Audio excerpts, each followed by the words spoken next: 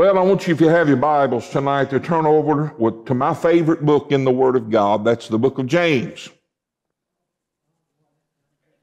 I love James. You've heard me say before that James, or maybe you haven't, I don't know. I hadn't done a lot of work in James since I've been here, and that's probably to my shame. James is probably one of the most practical books in the Bible. The text today will just verify what I'm talking about. When I say practical, I mean that it's good for us today. It works in our lives today. All the Word of God does that. But it just seems like James just had a way of just cutting all the fat away and just getting right down to the meat of the subject really quickly. And I want us to look at something tonight. I telling Brother Son before the service began tonight, he'd come by the office, and I struggled with the title for the message, and I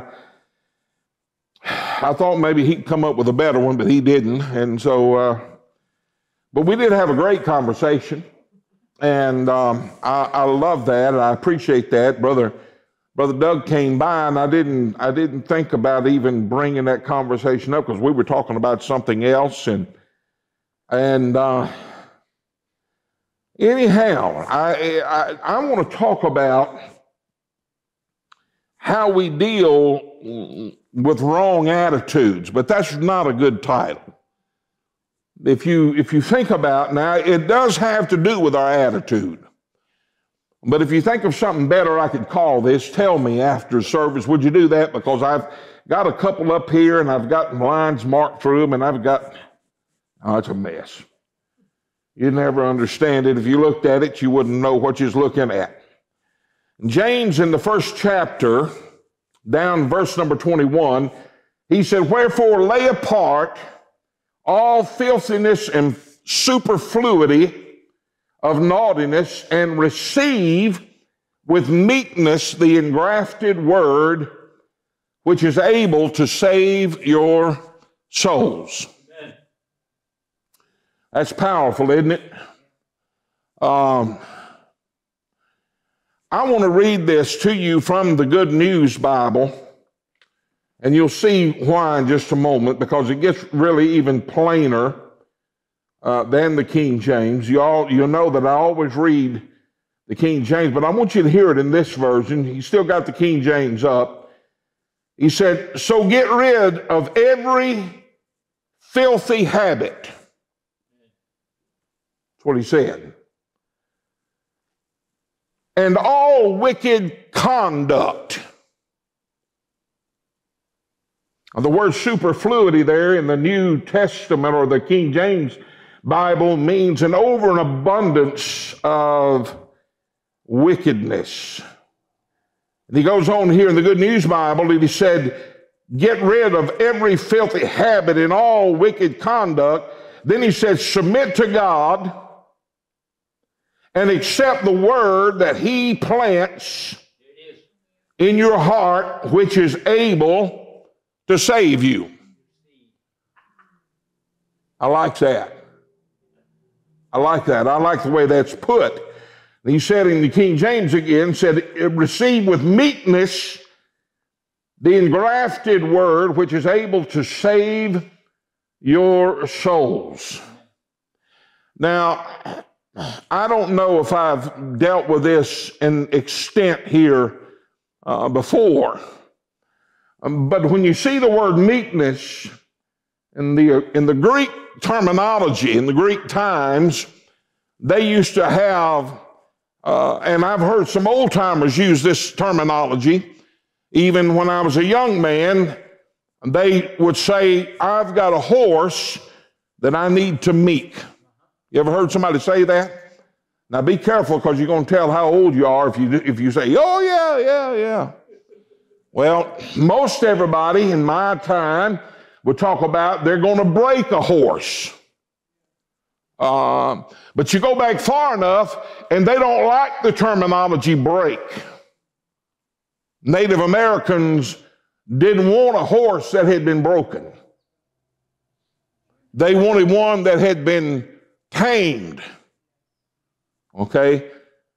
King James said they wanted one that had been meek. That meant that they still had that same strong spirit, but is in control.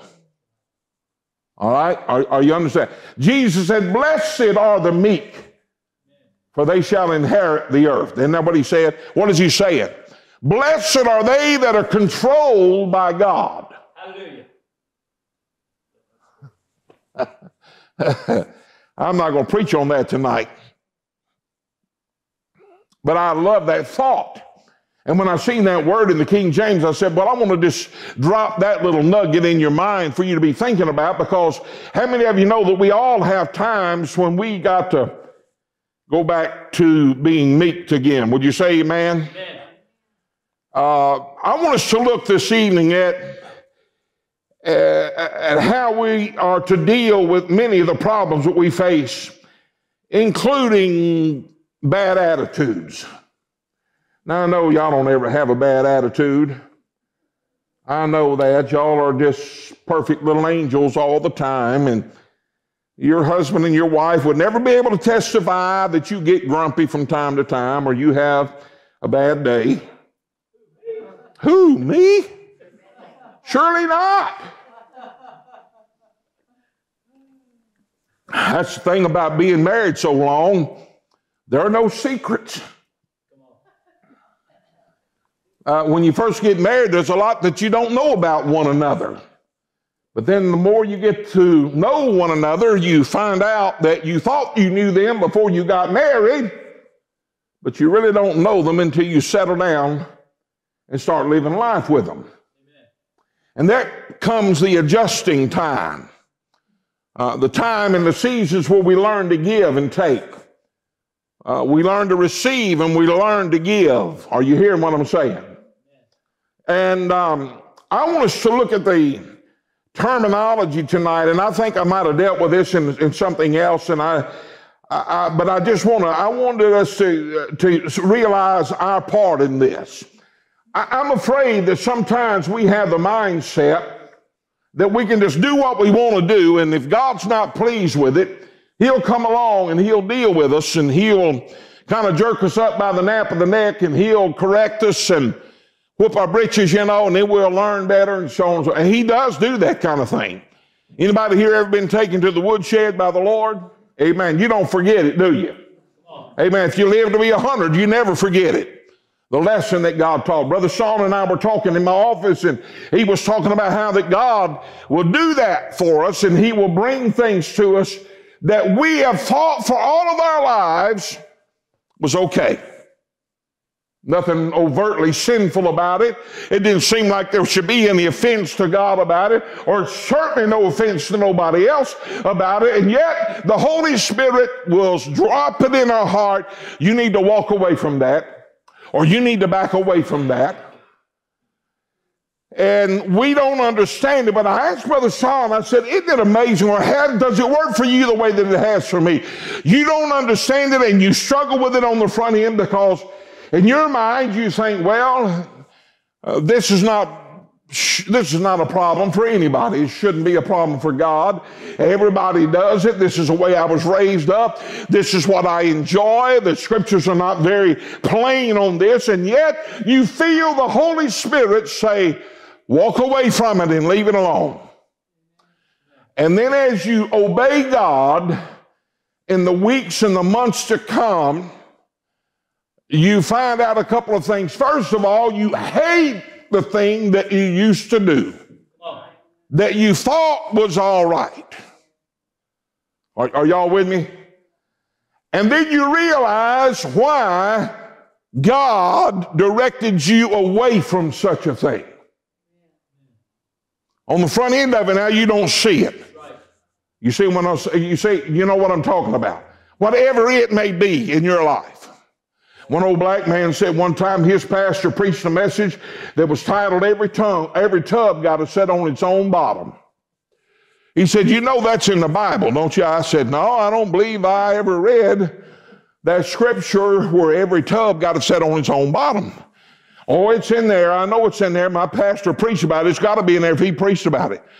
Well, I don't know if you know anything about the Strong's Concordance or not, but the Strong's has every word in the Bible in the Strong's Concordance.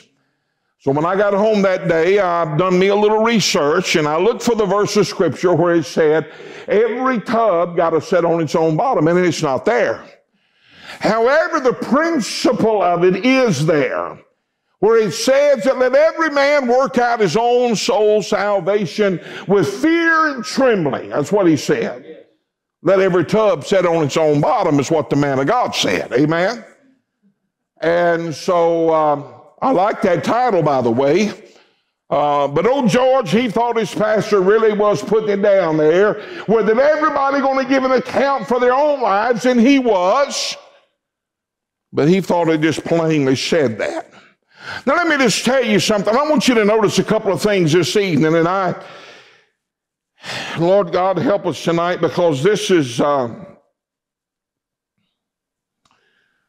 can be pretty strong, and I don't want you to leave here and think, "Ooh, that's too much for tonight." But I do want us to see. I want you to pay attention to those little words where James said, "Lay aside," in the King James, "lay aside."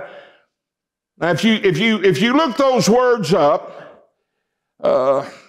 Brother Son, I copied that off that I was telling you, that part of that commentary, and left it on my printer. How's that for using it in my sermon tonight? But I will say to you tonight where he said, lay aside all filthiness. That is the only place in the New Testament that word is used. I told Brother Son, I said, whenever I find that in my studies, I always want to pay attention to what he's saying, because I love the way that the writers of the Scripture overlapped one another. They would use some of the same terminology. Are you seeing what I'm saying? And yet here's James using a word that nobody has used before him in New Testament times, which got mine and Brother Son's mind to roaming a little bit back there in the office. And so I done a little research, and I got to thinking, is he talking about the same thing where Isaiah the prophet said that our righteousness is as filthy rags and our iniquities have carried us away from God? And I went over there and looked, and I couldn't put the pieces together. I told Brother Son, I said, this is too deep for right now. I don't have time. And besides, I done got my message laid aside. But you see, that's the way the Word of God does us. And whenever you see that and you find out that nobody else has used that, Brother Kenny kind of gets you to wondering, don't it? Amen. By the way, I love Brother Kenny, because Brother Kenny he'll come up to you and he'll talk about my thought processes. I love that. If you don't know it, that just simply means something that God has dropped in Brother Kenny's heart and mind. That's why, and he expresses, my thought processes today is this or that or the other. Are you understanding what I'm saying? Brother Kenny, I'm putting a plug in for you. You see? Because that's just how God does. And so mine and Brother Son's thought processes came to a screeching halt about that word. But we do know that that's the only place here in James 1:21 that word is used. And so I'm not going to be able to delve too much into that, but I want to tell you something this evening. I do like what he says when he says to lay aside or lay apart.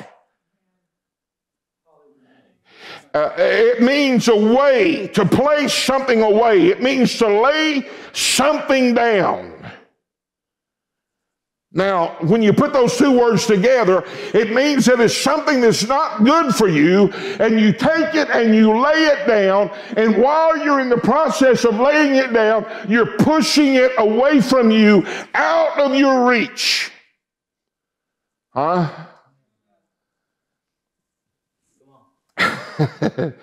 An example of that is, since Thanksgiving is coming up,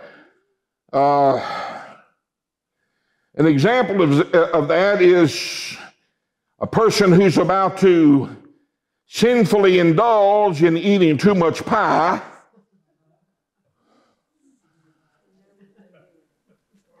He knows it's good, and he knows that he shouldn't.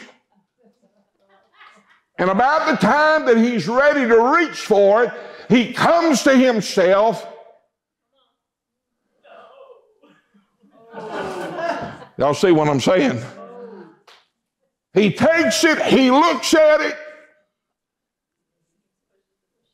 and he lays it down, and as he sets it on the table, he pushes it away. Now, if your name is Kenneth Pack, you're like the Beverly Hillbillies in that episode where they were eating at that fancy dining table, and they got those pot pushers there. Now, we know them as pool cues in our day and time, but those pot pushers, according to Jed, is so you can push the pot and serve somebody on the other side of the fancy dining table, which is a pool table. So if your name is Kenneth Pack and you've realized that you don't need that piece of pie, you put it down and you push it away, and you get it out of your reach, and if you got a pot pusher handy, you better push it away with that and then throw the pot pusher away. Somebody say amen right there. Now, James is speaking here, and he's told us in our text tonight, he said, now this is what I want you to learn to do. I want you to lay that filthiness down, okay? That filthy habit, all that wicked conduct, I want you to lay it down, and I want you to push it away from you, and I want you to get shed of it. Somebody say amen. I want you to deliberately shove it away from yourself, lest you overindulge. Are you hearing what I'm saying? Now that's the idea of that word that James uses when he tells us to lay apart all the filthiness in our lives. And I know what you're saying. You're saying, Pastor, I ain't got no filthiness in my life. Well, I don't think I do either. When we was on our Branson trip up there, we went up to the, what's it called, Sister Jeannie, where we carried the kids to eat, the country what? Country something. It's a big thing on the boulevard there that's got a big old huge buffet. Country buffet. Amen.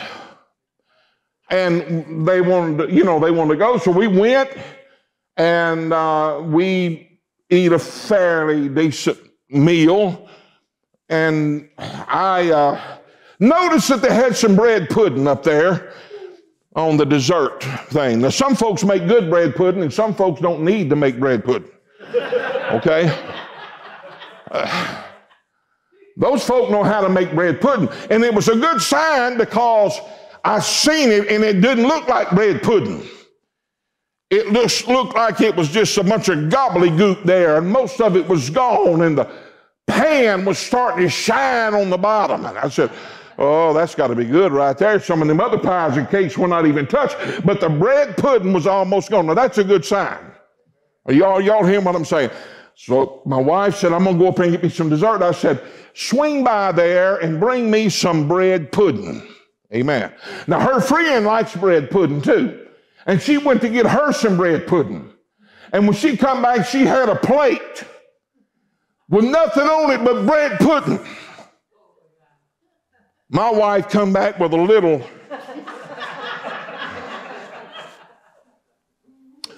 portion. I didn't have to put it down and shove it away.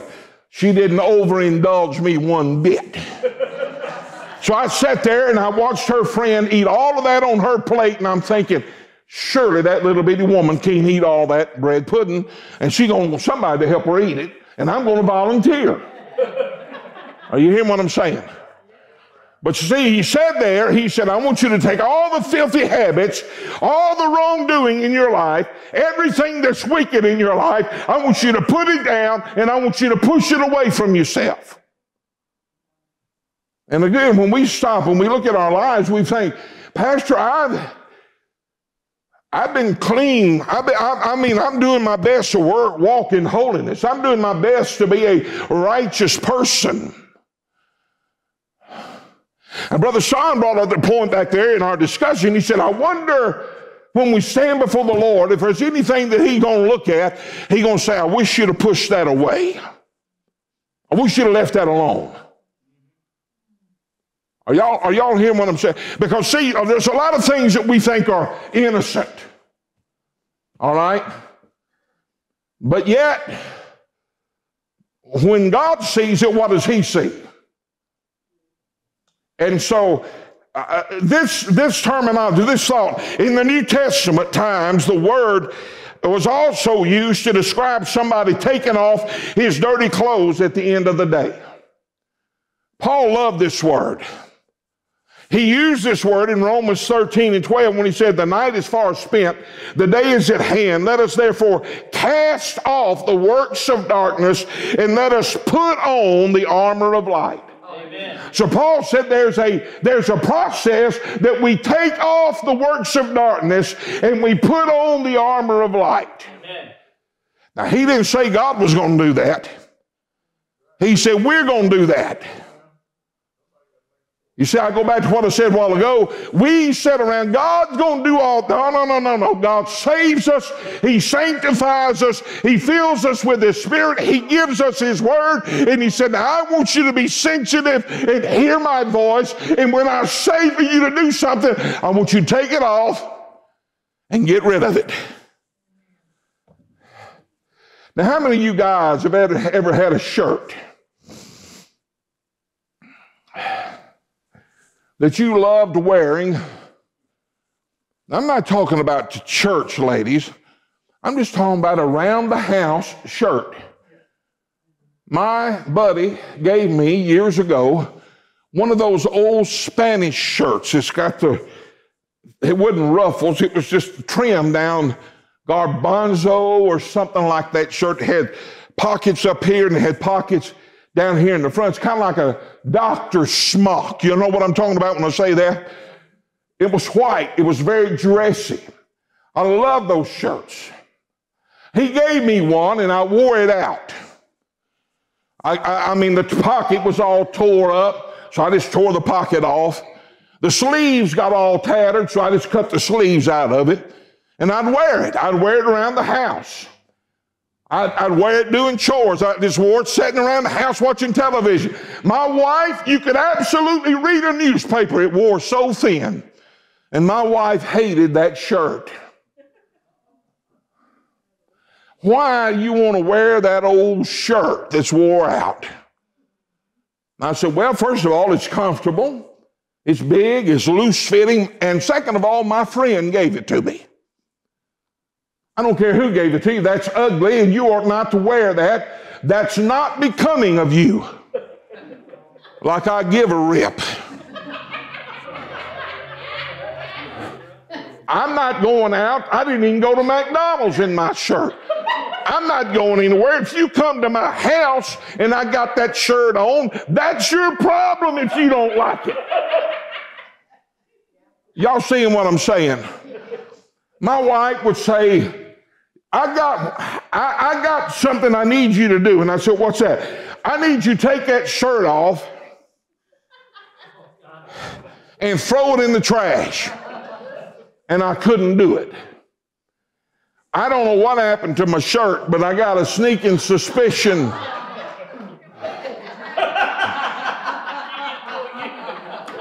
Now you guys, listen, there ain't a man in the house don't know that's wrong right there. That's wrong. That's just all there is to it.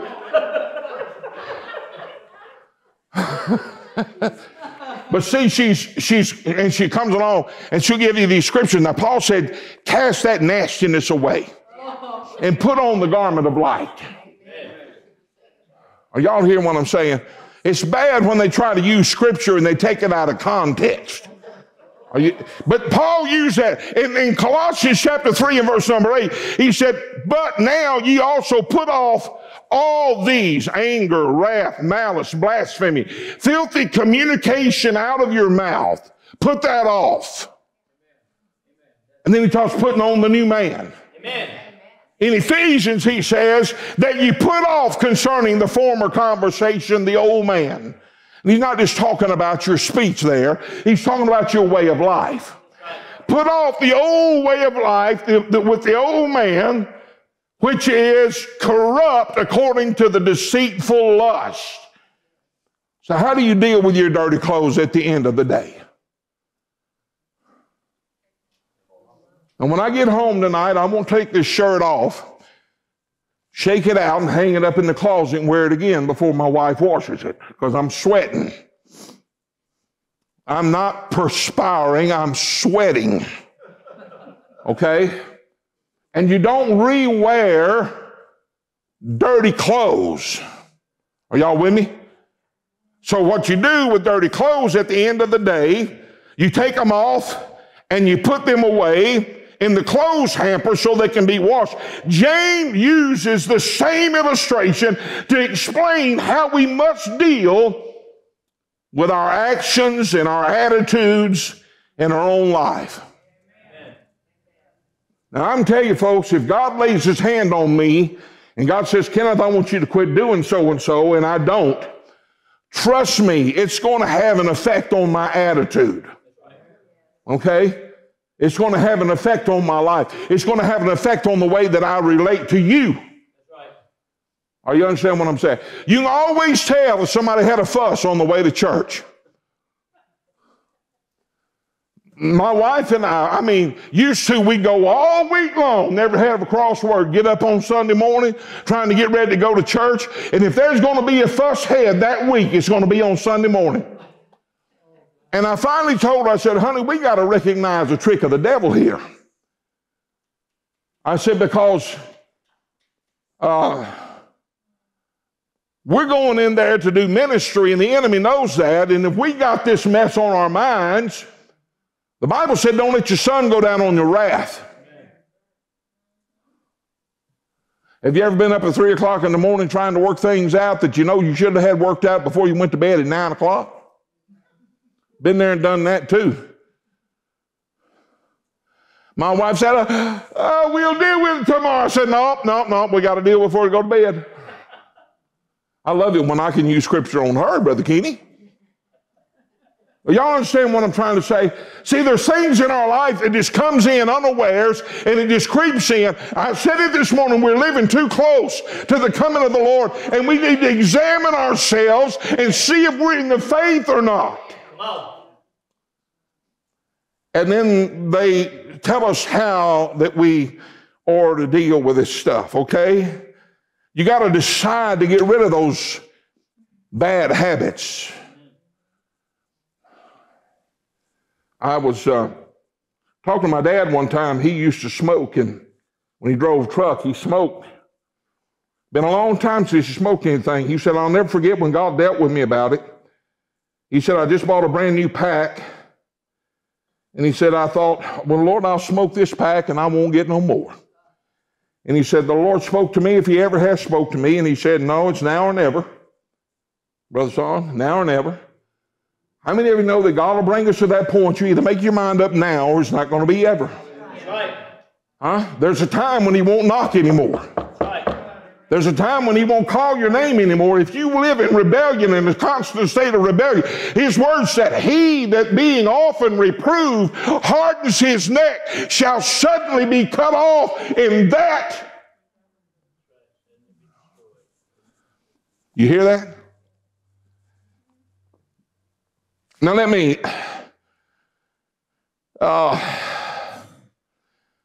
just bring this thing to a close by just bringing this last thing I wanted to share with you out.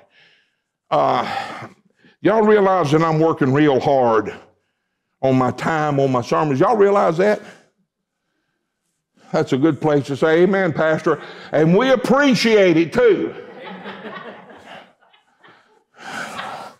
Pastor Appreciation Month is gone, baby.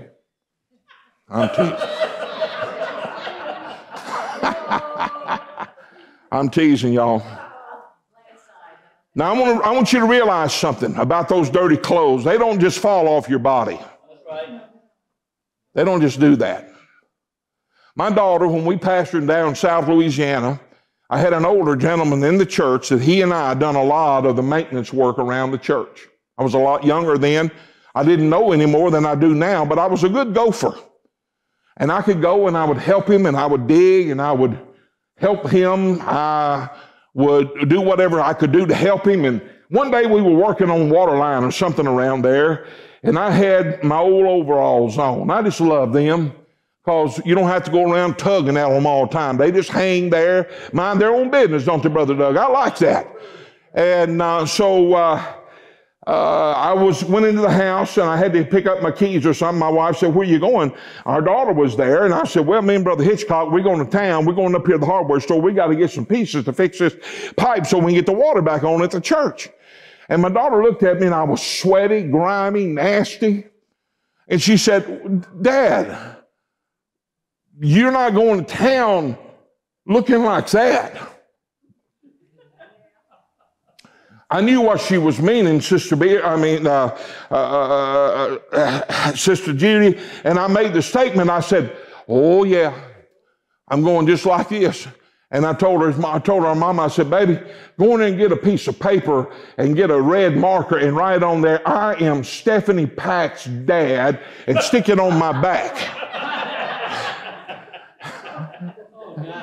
Of course, Sister Pack didn't do that, but Stephanie rolled them big old blue eyes at me and walked off in her bedroom. "I can't believe you're going to town looking like you look." And I said, "Baby, I've got to finish working when I get back. I'm not going to go clean up, change clothes, go to the hardware store, and then come back and change back into my work clothes." You see what I'm saying? But at the end of the day, ladies and gentlemen, those clothes came off. But they didn't just fall off. And what the Scripture is telling us, many Christians depend on that to happen in their life. Just automatically, it just falls off. It just falls away. And there are a lot of things that do fall off when we give our heart to God. And I'm so glad. Y'all remember Merle Haggard? Now, if you like country music, Merle Haggard was the best has ever been.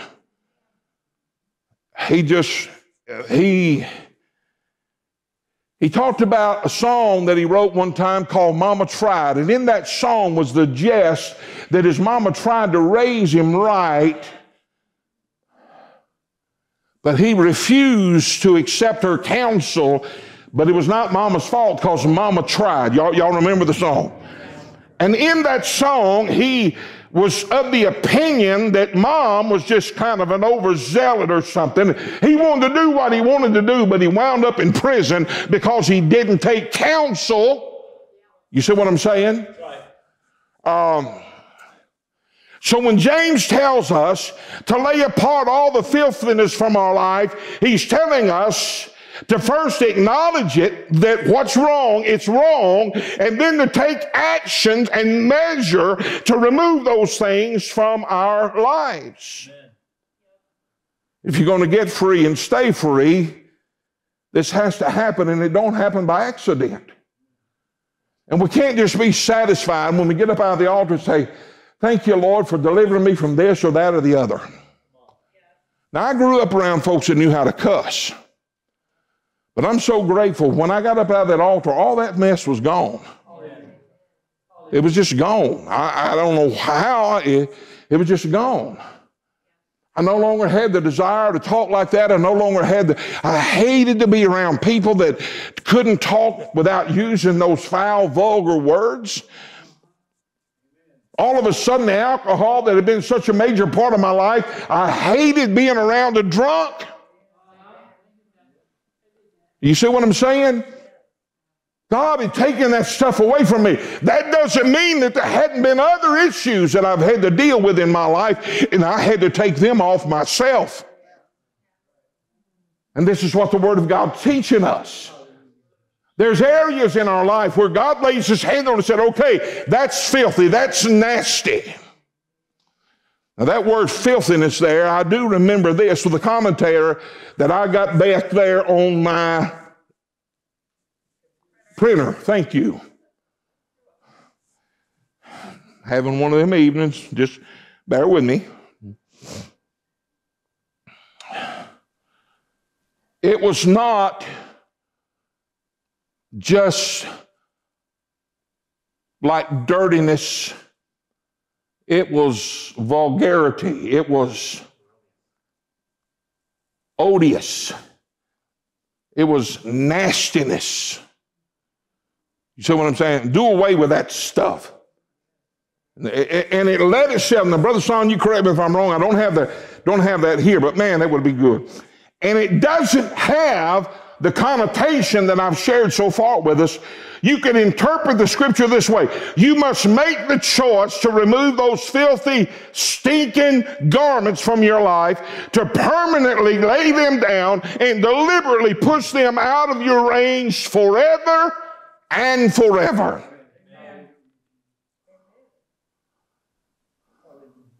And too many of us are like the little boy in the Sunday school class when the Sunday school teacher said, "What is a lie?" Does anybody know what a lie is? And the little boy raised, "Oh, I know. And she said, "Johnny, what is a lie?" And Johnny said, "Well, a lie is an abomination unto God and a very present help in the time of need."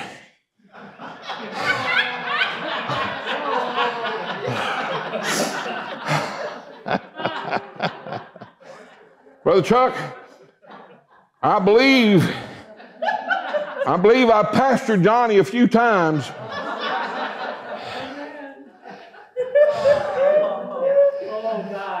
I remember some years ago, and I'm going to tell you this, and I'm going to wrap it up. This is my last illustration. Some years ago, I had a pastor friend of mine, my wife and I, had a preacher in his church, in his congregation, who'd never learned good hygiene.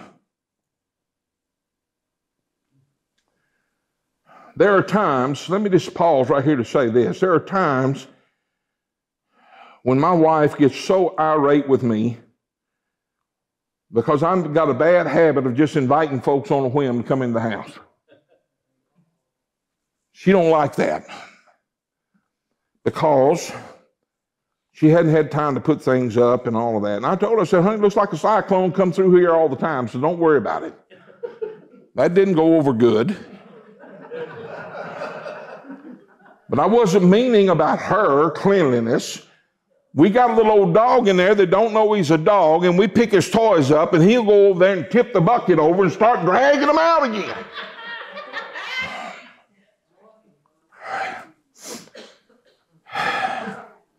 He loves them squeaky toys, and I'll get up and I won't pay no attention, and all of a sudden I step on a squeaky toy and it just squeaks, and I'm thinking, my God, I stepped on that stupid dog. And I just about break my back trying to get off of the thing, and it ain't nothing but his toy. Now, if he was a little boy, I'd say, "Johnny, get this toy up out of this floor." And you just tell Toby that, he just looks at you like, I want to play, and his tail's doing 90 miles an hour. Are y'all getting the point? This friend of mine, though, he had this preacher in his church. It came to the point in his mind that he wanted to go and try out for another church. This pastor friend of mine called the superintendent.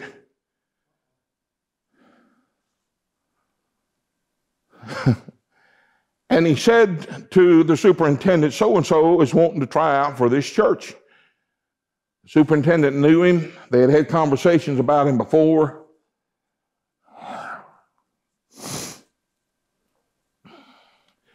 And the superintendent told this friend of mine, this pastor, he said, "I want you to clean up this family." He said, "What do you mean clean them up?" He said, "I want you to go to town. I want you to buy soap and deodorant. I want you to take them to town, buy him a suit of clothes, buy her a new dress, some new shoes, get the kids some new clothes. I want them to look good when they go try for that church."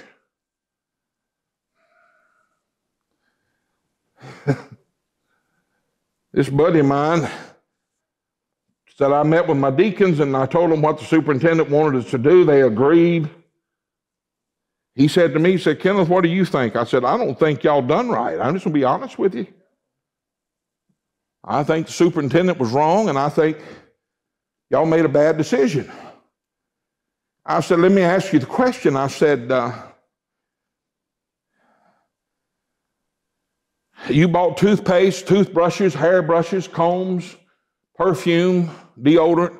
"Oh, yeah, we done all that." give them kind of like a shower, a pounding. He and the church did this only to find out that they returned to their old way of living.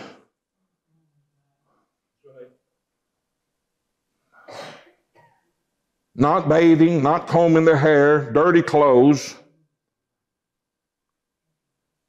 They put those old clothes on back when they first would get out of the shower and perfume and everything else. And I said to my friend, I said, now, did they get the church when they went and tried out?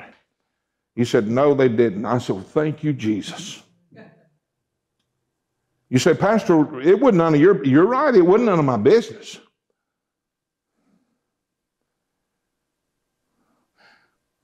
But it was an injustice to that group of people that would see him dressed to the nines on tryout day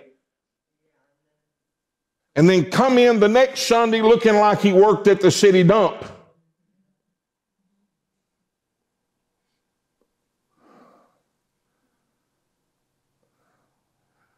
You say, what is that guy? I'm telling you, if God is allowed to work in our lives, there are things that we will pull off and replace, that the world will see who it is that we represent. My wife and I have a standing situation with this family. They were good people, but they didn't know nothing about hygiene, nothing at all. Many Christians do the same thing. Jesus' blood cleanses them from all sin, and they receive a new robe of righteousness only to go back and pick up the same old dirty clothes and put them back on again and go back through the same old motions. And God said, no, that's not the way you do. I was talking to somebody the other day. I said, I believe the church needs to start teaching on sanctification again. You hear what I'm saying now? Now, the Church of God, my friends, the Church of God, they believe sanctification is a definite work of grace. I believe that it is a definite and yet progressive work. All right?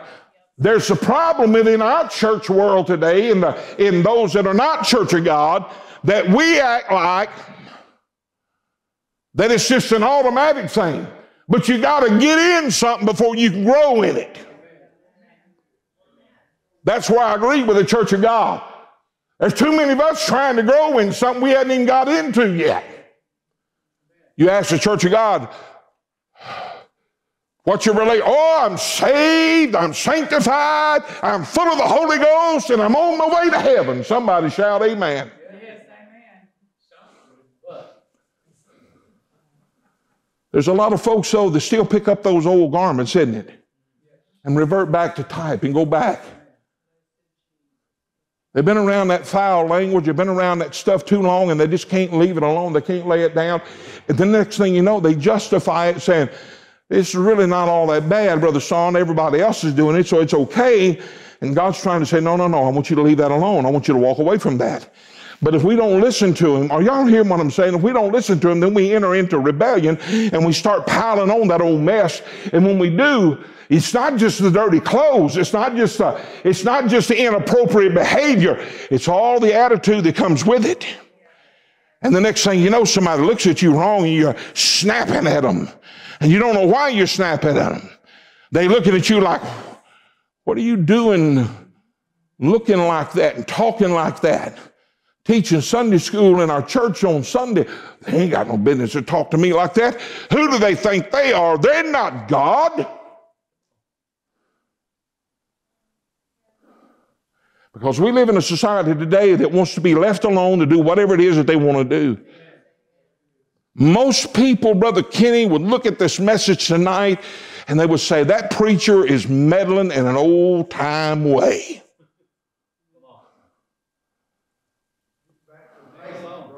Go back to the basics.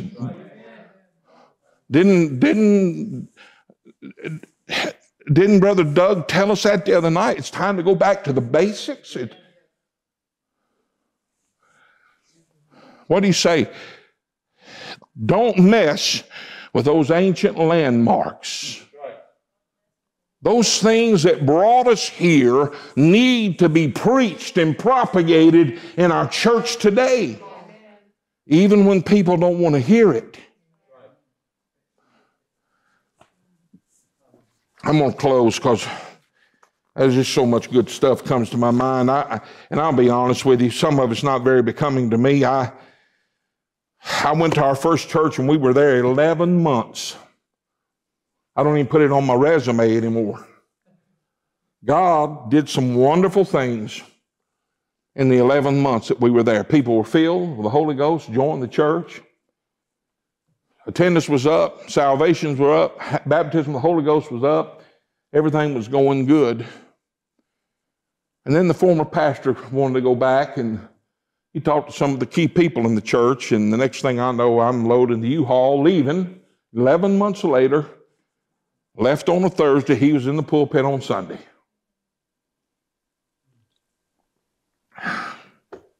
But while I was there, I ran into, it was a little community, and had a little grocery store, really a nice grocery store uptown. And I went into that grocery store to pick up something. Sister Pack had sent me on an errand, and I went to get it, and I walked in the door, and there was one of my deacons. Had him a cigarette about that long. He turned around, he caught me, and he's hoping I didn't see him, and he took that cigarette and he cuffed it in his hand like that and run it down his pocket like that.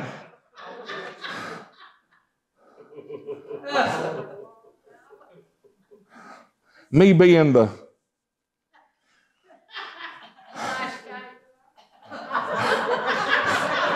thank you, Sister Judy. I couldn't help it. Flip Wilson said the devil made me do it. It had to be the devil.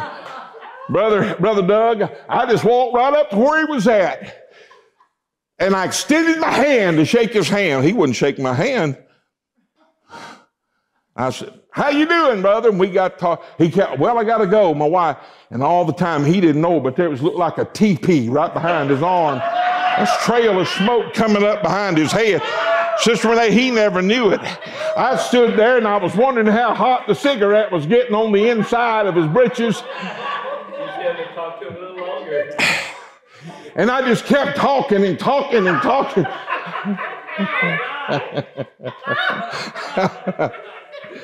I know, that wasn't right.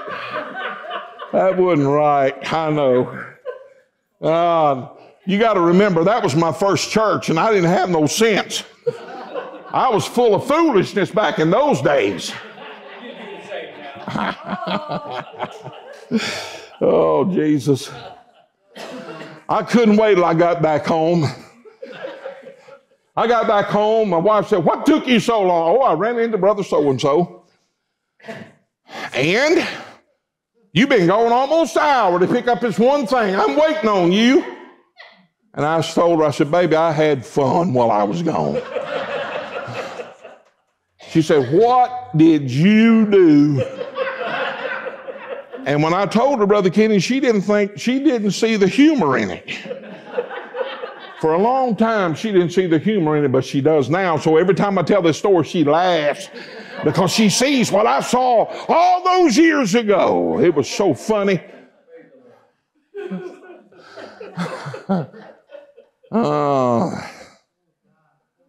Well, somebody said, what'd you do with that smoking deacon? I didn't do nothing.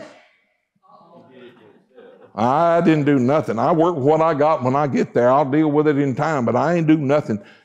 He didn't stay around long. I guess he figured out that TP was running up the back of his arm.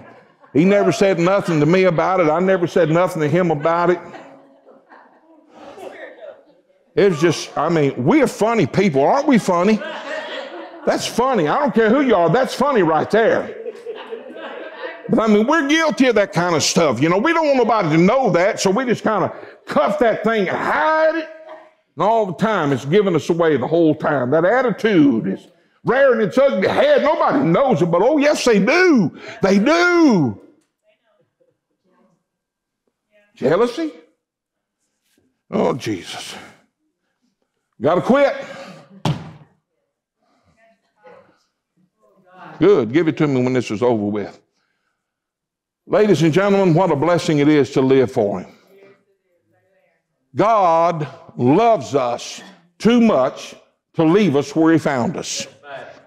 And I'm so glad that I'm not near the person that I was when He saved me.